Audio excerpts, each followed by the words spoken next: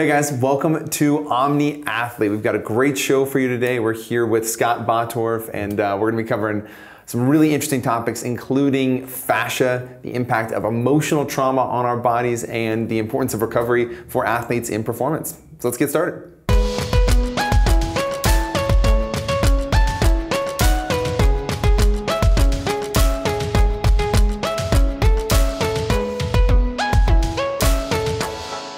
Scott, I think the first place for us to start is just if somebody is walking into this interview as an athlete or a coach and doesn't have any idea what fascia is and why they should care about it, let's start there. Let's really dive from there. Okay. Well, fascia is the structure of you.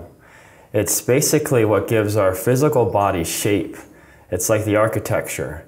And so you want to think of like this connective kind of tissue bodysuit or straitjacket, depending on how you're working with it or not. How you're programmed. Exactly. And this creates the shape of our body in this physical realm. It's quite wonderful. Without it though, we'd be like a pile of goo, like sliding on the floor. So you can see how it's very important for our structural integrity. But it's not just structure though. This fascia covers our muscles, it compartmentalizes our organs, it basically it has a placeholder for everything in our body. And so, you know, it's pretty amazing stuff. We were talking a little bit off camera just about the connection between fascia and emotions. So let's, without derailing us too much from the get-go, let's start with emotions, how they get interwoven into fascia, right? How we process those, and why, as an athlete, that can affect performance. It's actually a pretty good question we're leading off with. So let's just think about an athlete in the earlier years. Okay, something might happen to them, like maybe they have a fall, or maybe it's like they take their first hit, or maybe it's just conditioning of the parents, or whatever it might be.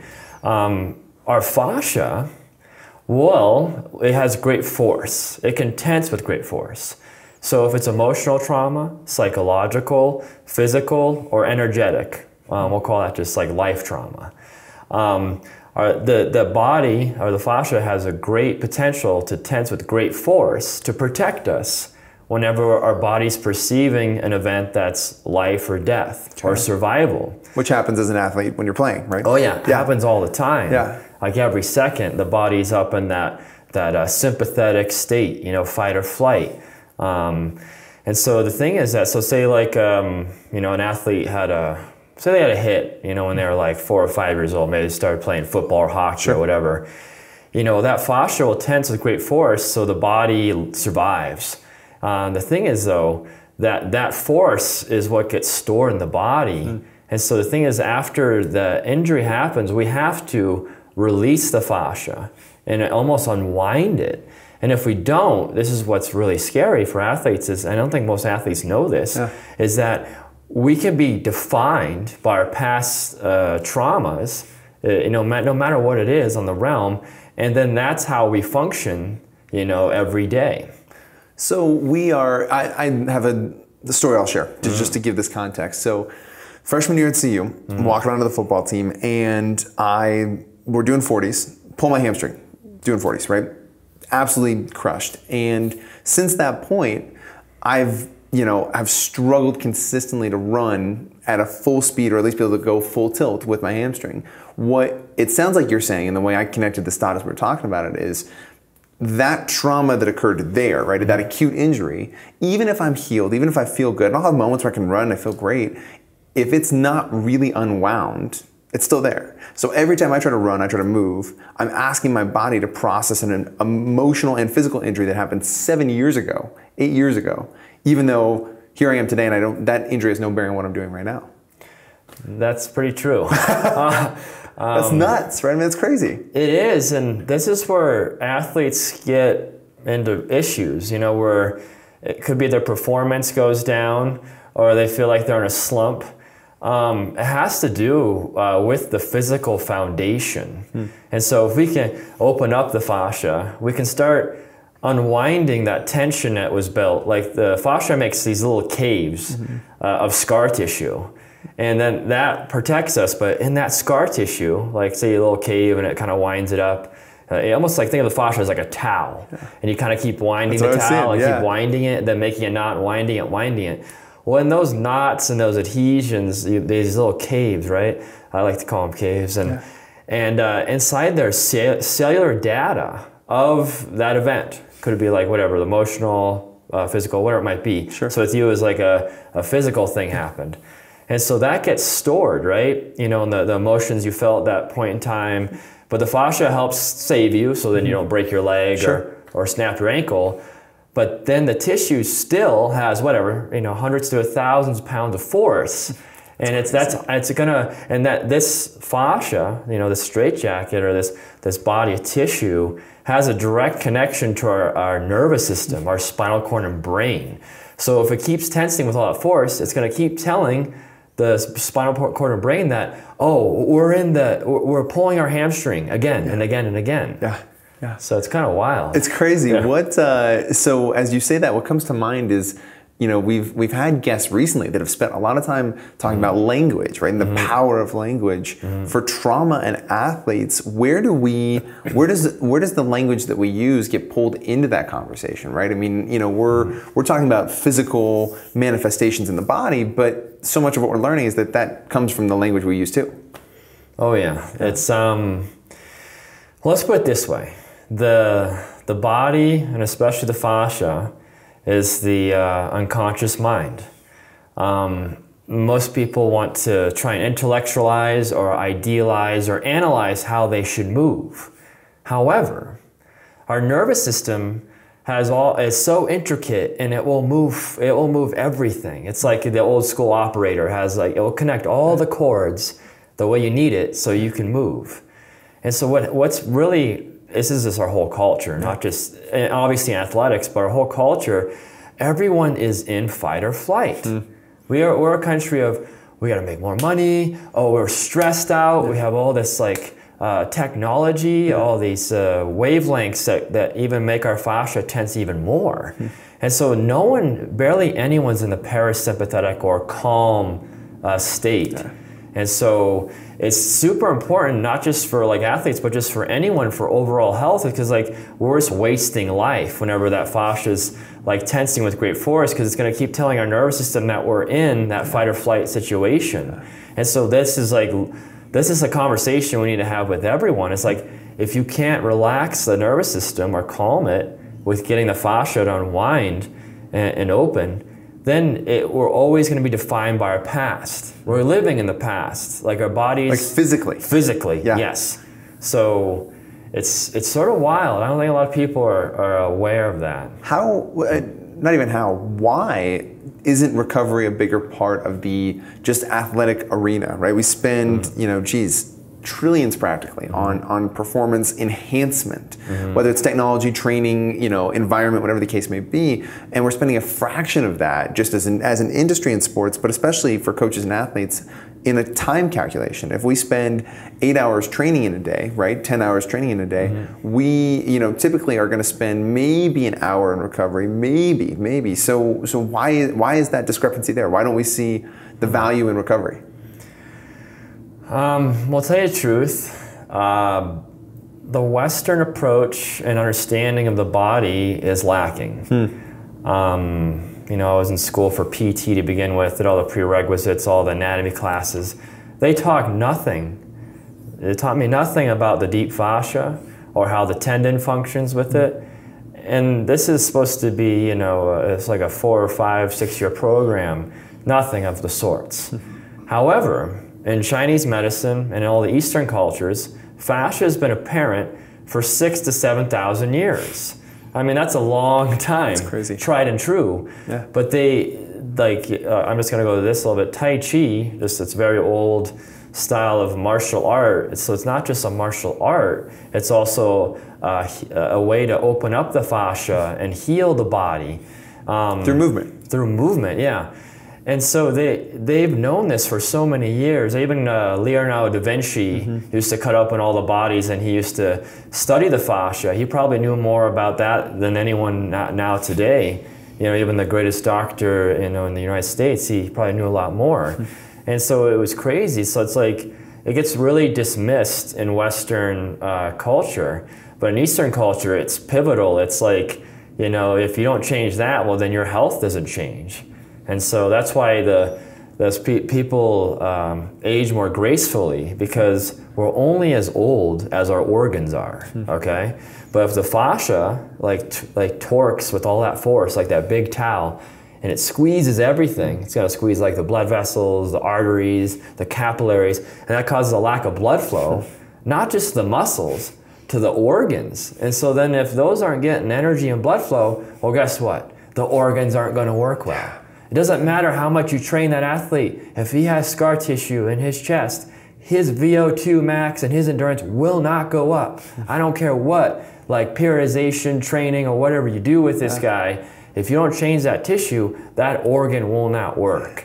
So, where do we start as athletes or coaches? If I'm, let me ask you even more specifically. If I'm a coach, right, and I say, okay, I want to start working on deep fascia, and I want to start understanding how to get my athletes to shed some of this trauma that they're processing. Where do we start? Where do we go?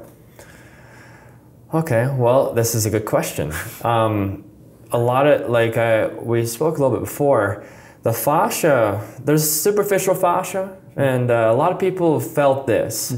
It's like, you know, you foam roll, people use foam rollers, and that's great. You get to feel superficial fascia, a little bit of release. Get a massage. Most massages only open up the superficial layer. So think of like the outer layer. Okay. But then there's a deeper layer that's connected right to the tendon, which connects to the joint. It's like connects, you know, the muscles, each compartment of muscles, okay? But the thing is that everyone's doing what? Dynamic flexibility, static flexibility, PRP, active release, whatever, all these different, you know, acupressure points, active release, it's great. And then it's really funny, they're all going after fascia, but they don't know this. And so when I work with an athlete, I ask them, well, like, what are you feeling? And then a lot of times, most athletes and people in general don't even feel their fascia because it's so tight, right? And when it's so tight from whatever past trauma or whatever, it could just be an event, it doesn't have to be trauma, it numbs the body. And so a lot of people don't even feel their bodies as much you know, as what they're really thinking. You know? So athletes are running, let's say, you know, say I'm a high school, college professional, and I'm playing, I may be turned up to 9 or 10, right, when I'm playing, and I'm at my peak. I'm essentially, what you're saying is I'm operating as if there's a saber-toothed tiger chasing me, right? My body feels that way, it's responding that way. But when I come out of the game, I may be only dropping down to 8 or 9, right? But I don't know it. So I'm walking around as if that's still happening to me and trying to figure out why the world feels so discombobulated to me, or or why my tension is at such a high level, right? Right. So that's the word is tension. The tensile force. Let's talk about this since you brought this up. Yeah. This will feed into everything. So the tensile force of the fascia, of what we know of, I think it's a lot more force. They did some studies, and one of them was they figured out 2,000 pounds per square inch of tensile force. That's a lot. And that's why you hear these people that are in like car accidents, like crazy car accidents, and they live somehow. It's because the fascia can really tense with great force to hold us together. So like a super suit. Yeah, it is. Yeah. It is a super suit. Yeah. It does incredible things. What comes to mind as you're saying that is I have this vision of like Iron Man, right? So I've got this vision of, okay, if I'm a person, if I'm an athlete, when I step into that mode of performance, you kind of have this innate feeling of I'm turning into a different being. Right? It's like when we talk a lot about the idea of being in the zone, right? Being in flow. And those feelings come with it, truly this feeling of being out of your body. And what it feels like you're kind of saying too is that not only are you going to maybe have that conscious experience where you're really disconnected from what's happening in your body, but your body is like putting on a suit that's ready for battle, right? Like you're literally Iron Man in that moment. Suit comes on and now I'm performing. Yeah, it's like our armor. Yeah. Wow. However, if we can't deactivate the armor, then we're always in battle. And this is where people, like, there's this fascination with warriors, which is great. I love warriors, gladiators, everything. But we're not supposed to be fighting all the time. You know, there's a time to rest, and then there's a time to compete.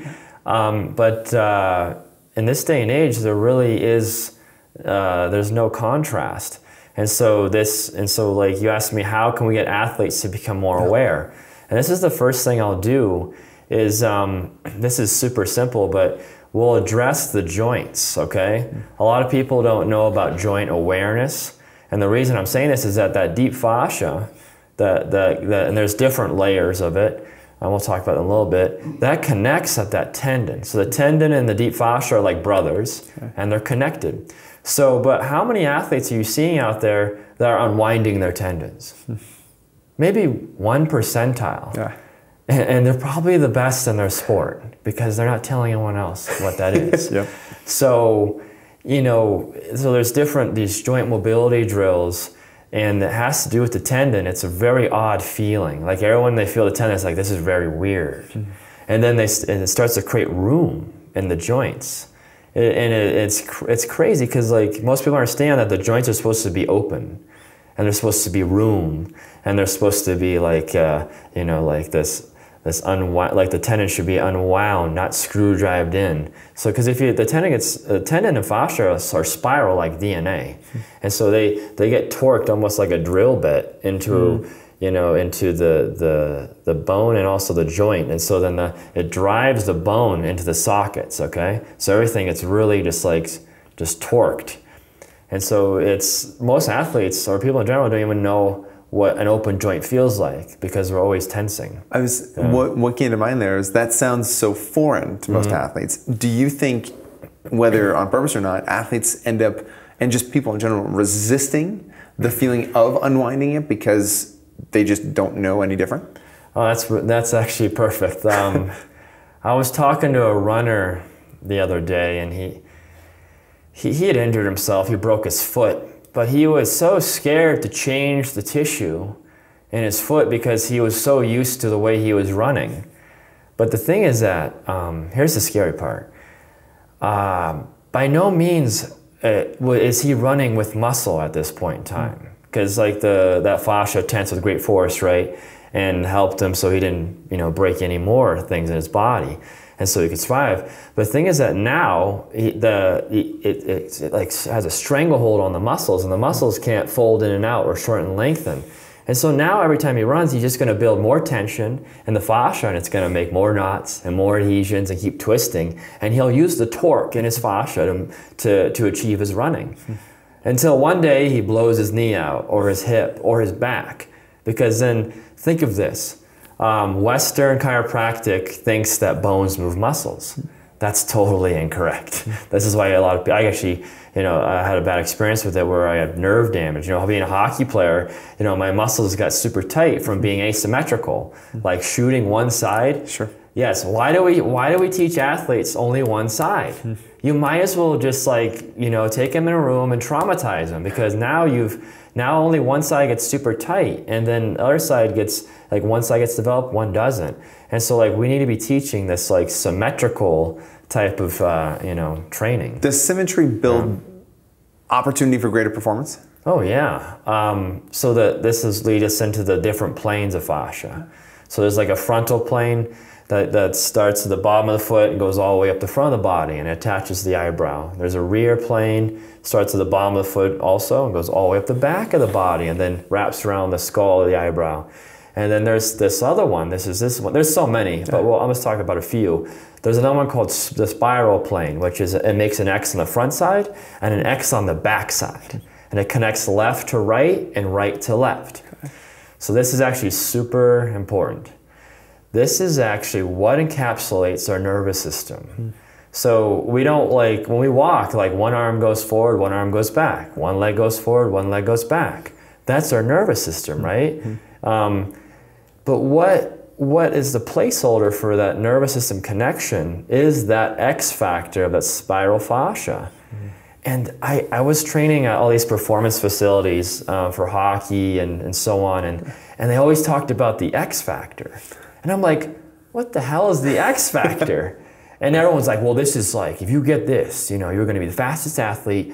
You're gonna kill the combine. You're going to do the most pull-ups, the most bench press. You're going to be the fastest in the sprint, everything. But no one could tell me what the X factor was. It was like this mystery. Interesting. And I'm like, these are pretty top facilities for hockey, baseball. Like, these are like where all the, you know, any up and coming athlete's going to go. They want to go college, professional. This is where they're going to be at. But all these tag words, but no one understood that it was actually fascia is the X factor, the spiral fascia.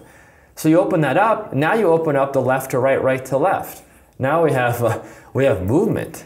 You know, balanced movement. What it sounds like you're kind of talking about too is just the notion that we tend to, and maybe this is a Western belief, but sport tends to think so much about the physical strength that we develop, right? We had Riley Cote on the other week, and you know, one of the things he mentioned is he feels like he ended up spending so much time trying to get his muscles strong, right? Trying to build this physical strength and sacrifice the fluidity and flexibility and true symmetry that allows for heightened athletic performance. Is that kind of what it sounds like you're talking about too? Oh yeah, this is, oh man. Yeah, strength training can either help you or destroy you. I mean, here's just a great example. Golfers, like, so I've seen a lot of I worked with a lot of professional golfers, and when they start lifting heavy, their movement patterns really start to suck. And so the thing is, this is because what we talked about, that deep fascia and the tendon and that joint attachment, there has to be awareness of that. So whenever you're training, okay, we've talked about, I know trainers and performance specialists know about the antagonists and agonists, you know, as far as like the muscles, you know, one folds in, one folds out. The fascia is just like that, you know, and if we can't access the fascia, then, well, the muscles don't work. Like, people understand this, and so they think that, you know, when they lift a weight and it springs up really fast, you know, like you said, when they move really fast, everything's springy. Like, the fascia is more spring-loaded. It's not like, it doesn't have these little like intricate contractile units, almost like fingers, like the muscles where they want to reach each other. It's like a towel, and so like the towel has like torque, and it's like a spring, and it can fold in and out. And the thing is that a lot of people don't understand that, like, when they're training, and I see this in like gyms, performance facilities, everywhere, even Olympic athletes. It's like no pain, no gain. It's like we're back in the 1980s, and we're using willpower to lift. Okay, so when we start using willpower, well, then now we're out of body. Okay, and so then, what do you mean by out of body? Out of body meaning that I'm going to use my emotion and to have the will to win, to be like, I'm going to do this no matter what, and just like conjure emotion, excitement, passion, whatever that might be, will, and I'll lift that weight. But I'll use that excitement to move the weight, but then not be able to feel my body doing that. And then this is where the fascia will be like, oh, don't worry, I got your back on this one. And it'll tense with great force. Say the guy wants to put up like a big bench press. He starts screaming, yelling, you know, like doing this stuff, smacking himself. And he just throws up the bench press, you know, and then after he feels great, but then it's like, you know, did he feel his muscles? Like, what was going on? Was there contraction, or was it just all spring in the fascia? So there could be total disconnect between the mind and body when somebody's lifting, and almost in some ways the culture, especially the culture of team athletics too, it almost feels like at times we create a disconnect between the mind and the body. We do, just because of the lack of understanding. We'll tail this into the Chinese stuff, because I'm going to slowly get into that, because a lot of people aren't familiar with Chinese medicine, something I've been working with quite a bit. And so the thing is that to have awareness of this is the huge thing here for athletes. And I guarantee you most athletes don't have awareness of if they're moving with their fascia and scar tissue or moving with their muscle. And it's really incredible. How do you know the difference? Or can you? What is the mechanism? So there? I can work with, my work's a lot of manual work at first, because like I have to introduce the athlete to their body again. And so what I'll do is like, so yeah, no. Say that again. You have to introduce. Yes, I know. I literally have to introduce the athlete to their body again. So guys, if you're listening, this is the moment where you lean in. What Scott is saying in that moment is you can be an elite athlete and be totally disconnected from your body. Yeah, You know, lots. I've worked with, you know, some Olympic athletes and professional, but especially Olympic. There's a lot of emotional training for Olympic athletes, which that's great. I love that. You know, the will to win, you know, go for the goal. That's great. However, those athletes, they've scared me the most because those are the ones that had, a lot of the Olympic athletes had the most scar tissue because there's so much pressure to win, but then they're disregarding the sensation of feeling their body. It's like, it's kind of irresponsible. But the thing is that they build all this fascia and I'm working. So like, we'll get them on the table or something or doing some standing stuff or whatever. And I'll have them just test out the central hamstring, right? And then we're talking about fascia here that goes up the back of the body, covers the hamstrings. That fascia for the hamstrings goes all the way up the backside. So we're not thinking compartmentalized muscles here. That's more the fascia. And so like, we'll go on the table and we'll see if the hamstring works at all. And you can tell by like how the leg moves. Sometimes the leg will kick down, it will barely move and it'll feel very empty. Is that's basically when the fascia is so tight, the brain doesn't even know the hamstring exists anymore. You know, because like that has a nervous innervation in that fascia. And so then when you squeeze the towel really hard, you cause this occlusion. It's like step on a cord. Like I step on a cord with my foot, you block the energy. Well, the energy is the communication to tell that spinal cord and brain via the nervous system that, well, the hamstring exists. But guess what? Whenever that gets blocked off from the fascia being so tense, the brain doesn't pick up on that hamstring actually even being there. And so that's where we get the scar tissue. So then like there's some other athletes too that will use the spring. So then I'll have them kick down with a hamstring. They'll be either standing or laying, whatever position they need to do depending on the athlete. And then when they kick down, then it'll be like acceleration. It's like first gear to like fifth, but there's nothing in between. And then you ask them to go slow, and you have them go really slow, and I'll use 2 fingers. This is like an athlete. He can squat like 400 pounds. But then I use 2 fingers, and he can barely slowly kick his leg down. I'm a little skeptical now. I'm skeptical whether he's using muscle or if he's just, wrangling up fascia every time and just creating more tension and more tension and more tension. So athletes need to understand how to connect to their actual body, their fascia and their muscles. Yes, this is huge. And so I like hockey, it's been my life.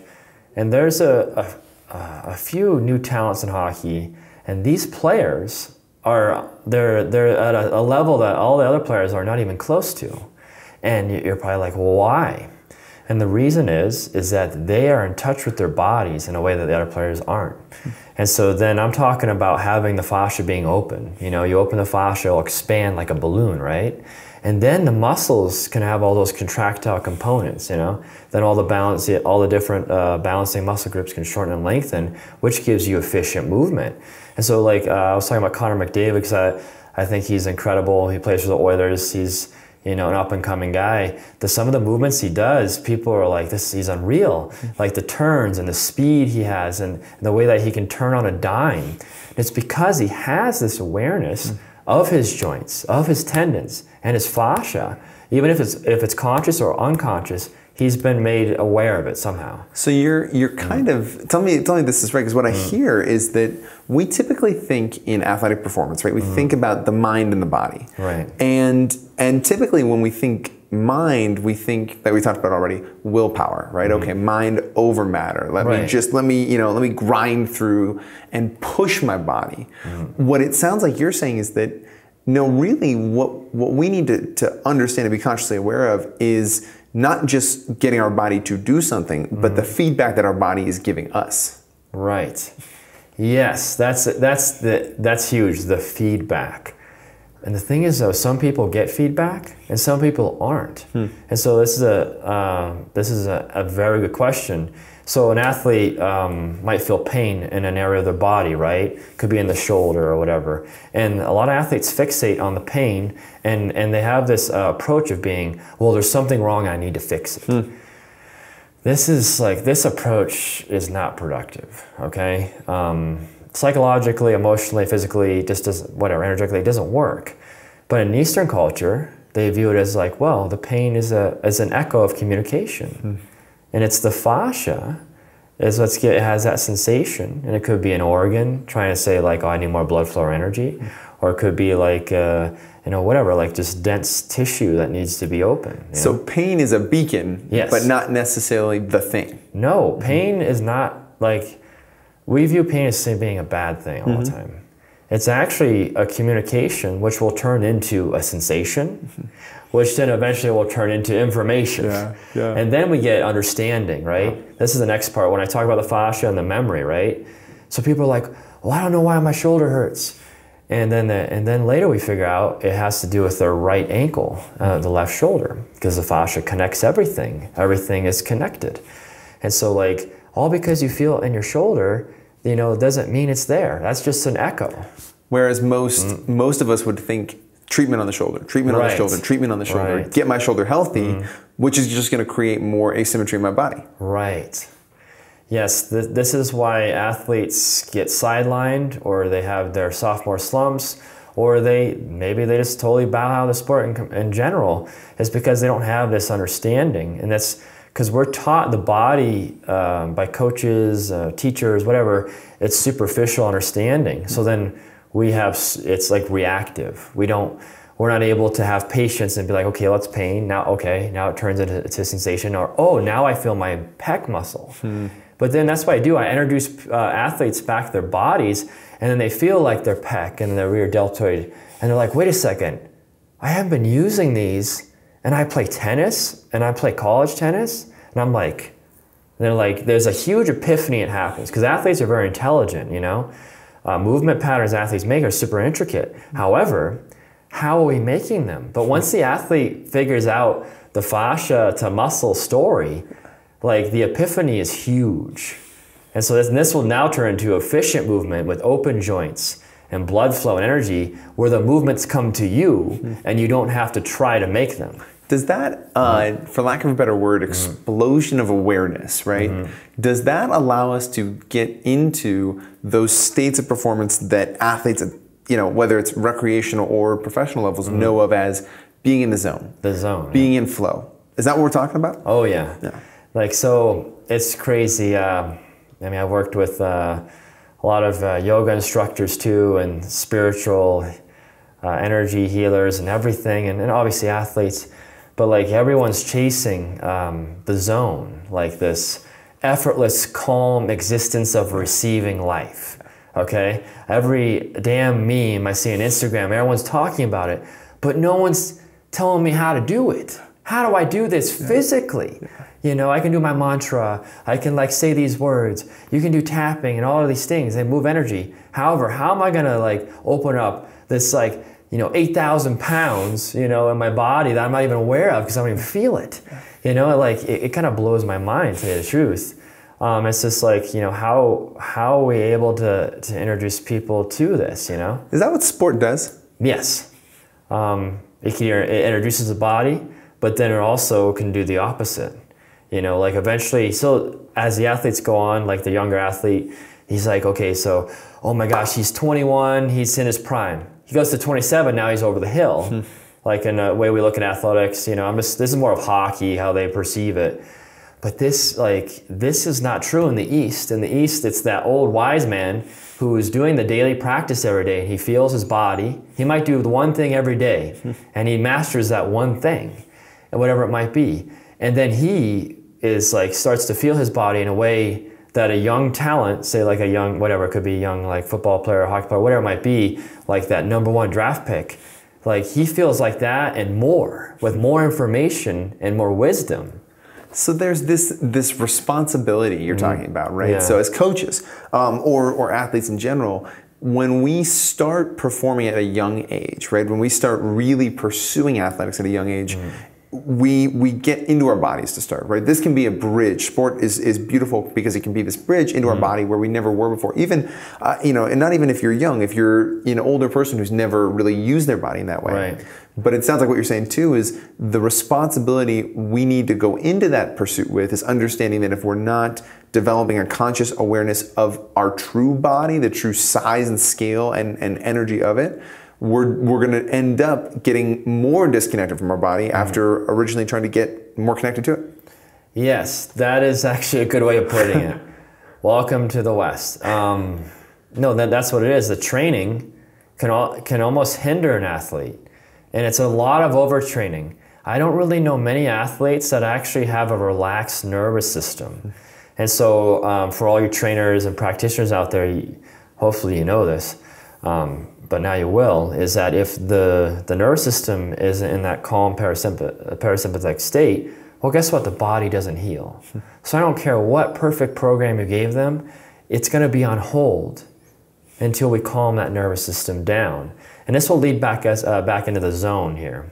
So the zone is like that effortless, calm state. And then the body gets to receive. And so like I'm playing hockey, right? And it's funny, I used to always get in the zone when I had my best games. I was unstoppable. It was actually one of my games I was playing, and it was like regionals, and I was like Bantam age group. And I was able to score 3 goals in 38 seconds.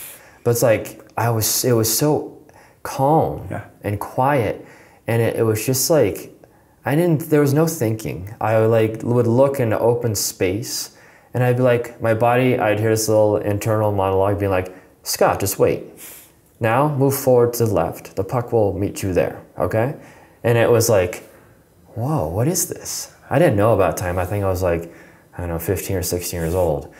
And so we can actually open this up to everyone, not even if you're not an athlete, because like if we can be in this calm parasympathetic state, you can live in the zone, which is actually a healthy state of blood flow, and also like receiving intuition and instinct. That's one thing we've lost. We've lost the instinctual body and the intuitive body. We're all stuck in our minds, and that's not even our brain. The mind is like an old tape recorder of old information of stuff we've already experienced. And so it's like, the old movie. We don't want to play that movie anymore. That movie sucks. So the big thing is to be able to calm the nervous system down. The fascia is the key, actually. The tendon and joint attachment and the fascia, you open that up. Now the body believes it's not in the fight or flight state, and now it receives all this information, like tons of information. It could be, people talk about like source, like more of a spiritual context. You receive like source or information being like your intuition and your instinct. And that's so much data the body has in it. Like the body is like the greatest library in the world, and no one goes to it. Everyone wants to read a book about how to live their life or how to be the best golfer or whatever, athlete, but they're not even opening up the library here in the fascia. You open that up, now you get information from everything, from all the organs, from the muscles, from the nervous system, that everything works for you. And that's what's incredible, is that then the movements come to you. And I'm playing hockey, and it's like, I don't even think about it, and then my body moves in a way instinctively, and it does it for me. It's like effortless. We've got 2 more questions, and there is so much to get to. So I am this is incredible. Let's start with this last one before we dive in here to our last couple. How does an athlete start to cultivate just a deeper sense of awareness with their body? So not the superficial physical form of I lift the weight, it feels like this, but how do they really start to cultivate that awareness? Well, the first thing is to be able to calm down the nervous system somehow. And most athletes don't have a practice of this, What does a practice look like? It's pretty simple, actually. And the easiest thing is to do, I tell everyone this, even if they're not an athlete, if you put your legs up on a wall and they're above the head, right, that will bring the blood to your stomach, right? And then that will start to calm down the nervous system. But not is it only bringing the blood to the stomach, it's also opening up the valves for the lymph nodes. So this is huge because we have toxins, right? And the toxins have to move to the lymph. But if we can't open up those valves that open up the lower lymph to the upper lymph, we're just gonna be hoarding toxins. And so this is super easy. You put the legs up on the wall for 5 minutes, calm down nervous system, you start to move the lymph, and then now you can excrete it out, through one or number 2, whatever it might be. So that's a super simple thing they can do. Second one, this is not going to be deep fascia though, but this is super easy, is they take a lacrosse ball. I do this with all my clients, you know, even if they're an Olympic athlete or not. I want them to roll the lacrosse ball on the bottom of their foot, okay? There's some fascia insertion points there, and there's origin points for all the organs. They call it, like, you know, you've heard like acupressure or reflexology. Sure. Well, the thing is that all those most powerful points for the organs are in the foot. People would think like, well, isn't the brain point near the head like the strongest? Honestly, no, it's that beacon that's way out there in the ocean, the furthest away, you know, from the shore, being like the brain, okay? So it's like, we light up that beacon in the foot. Now we send energy and blood flow up to the organs, and the fascia, the superficial fascia starts to release a little bit, and the person starts to feel.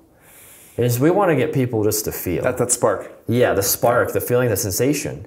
And then that's just like, you know, one hologram of the body. There's tons of holograms that we can upregulate. I call them holograms because it has all the pressure points to all the organs. And it's a convergence of fascia planes. So upright. I love that. Okay. Before I ask my last question, sure. Where can these guys find you online if they want to reach out and learn more? The website right now is aspireflex.life is the website, and you know, I work with everything from amateur to college, professional athletes, and then I also work with other clients too that are in like accidents, near-death experiences. I even work with like what they call hopeless cases in Western medicine, from MS to Parkinson's to stroke to joint replacements, you name it, the craziest of the crazy. But if you open up the structural integrity and the body gets blood flow and energy, it heals itself. It's very, very, very simple. The organs heal themselves, the body heals itself, but we just need that help. It's crazy. So. Okay, so for my last question, this show's omni-athlete, right? The idea being that we want to understand what it means to perform utilizing the mind, the body, and the spirit. So to you, what does it mean to be an omni-athlete? Oh man, like a million things just shut up. An omni-athlete.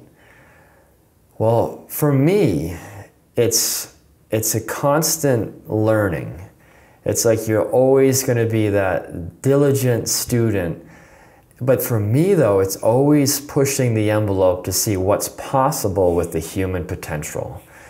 And athletics is one of the greatest arenas ever to do it in, because our bodies, we become superheroes when we can unlock, you know, our potential within that calm, effortless state in the zone, and the opening up the fascia and energy. There's amazing things that can happen, you know.